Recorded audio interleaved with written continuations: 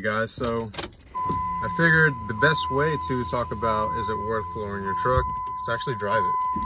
It's a beautiful, warm Texas day, so we're going to be windows up, AC for the most part. Alright, so the number one question I get is, am I ruining the truck? And I guess everybody wants to know is, are you still going to be able to use the truck as a truck? And the answer for the most part is yes. Now this is a 1500, it's not a 2500. So I'm not really expecting to tow huge payloads or haul, you know, like other really big items, right? So for a 1500 truck, it's going to haul what I need it to haul, essentially. So the first thing I noticed that was a huge difference was actually the way the truck felt in the steering wheel and the handling. Now we did lower overall the center of gravity of the vehicle, right? We lowered it 3 inches in the front and 5 in the rear, and we added the new shocks. Now I don't know how old the shocks were on this truck when I did lower it, but putting the new shocks, putting the new tie rod end links with new poly bushings, the lower control arms being replaced, it's all new bushings and new parts, so it is going to feel a lot better. But everything immediately felt tighter, everything felt more responsive from lowering it. My biggest concern with lowering the truck was the stock wheels and tires. So when I bought this truck, the wheels and the tires were brand new. So we all know how expensive tires are, right? So I wanted to use these up. I didn't want to just buy new wheels and tires and then have these sitting in the garage. So I figured I'd save myself some money for once and actually use the tires that the truck came with. But I wanted to lower it. Another thing I pointed out to you guys was that the lower control arm, the factory one, was worn out, but the DJM drop kit already had that. It was the whole lower control arm, so I didn't want to buy replacement lower control arms and then again replace them with the lowering kit. I'm just doing the work double. So moving forward, with everything being replaced, truck feels a lot tighter. My big concern was that tire hitting the fender, and it's been about 2 weeks now and the tires do not hit the fenders. So a lot of people, when they drop these trucks, they replace the wheels and tires with aftermarket wheels and tires. And in my case, I kept the stock wheels with the stock tires, and they're huge, right? The tires are fat.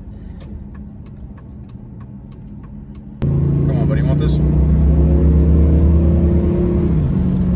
All right, so the stock wheels and tires, they don't hurt anything, right? They don't. Now, if you are moving at a high rate of speed and you are on a bumpy road, right, or like a road with dips in it, like little rolling hills, I have noticed that the tires do in fact hit the fender liners, but they don't hit the fenders. So when the suspension travels up, it travels up at an upward angle like this. It doesn't travel at an outward angle. So it's not going to hit the actual fender of the truck, but it just slightly kisses the fender liner, and you can hear that scrape when the wheel is spinning and it hits the fender liner.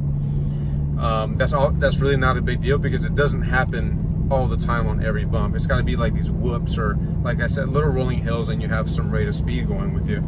The other big concern, again, I'm just sticking to the front end here, is bump steer. Now, when I had my lifted 2500, it had bump steer, and I think that with it being a 2500, the solid front axle, and the really big aggressive wheels and tires that I had, that really made it seem worse. But again, the suspension geometry on that truck, we lifted it. On this truck, we lowered it.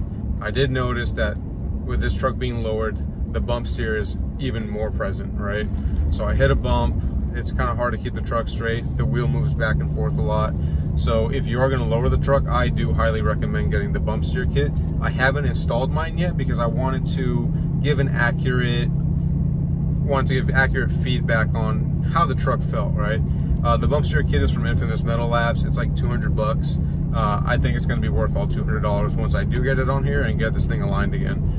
Because when you're hitting some highway speeds and there's some imperfections in the highway and you hit those bumps, again, it's like you're entering the freaking stratosphere, right? The steering wheel shakes real bad, and it's hard to keep the truck straight. So just wrapping up the front of the truck, if you're gonna lower it, you can keep the stock wheels and tires. Definitely replace the shocks with the Beltec Street Performance shocks, and you're gonna be just fine. I did not roll the fenders, and I did not remove my fender liners.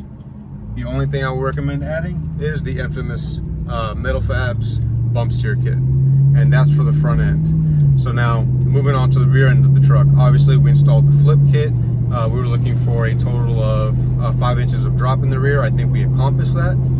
It's done by putting the rear axle below the leaf spring versus it being on top of the leaf spring. And just some things that, again, need to be addressed here.